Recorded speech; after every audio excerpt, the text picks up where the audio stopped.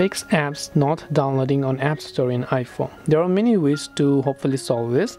First, this could be because your storage is full. So open settings, go to general, go to iPhone storage, and make sure you have got lots of storage left, because if you don't have storage enough, then it will not actually install the app. Second thing, you want to make sure your Apple ID is logged in and that it is verified. So if you have not verified your Apple ID properly, it will ask you to verify if you have created your Apple ID for the first time. So in that case, you can try to go ahead and do that and see if that actually helps you solve the problem. You can also try to restart your device and prioritize the download and make sure you're connected to a stable internet connection.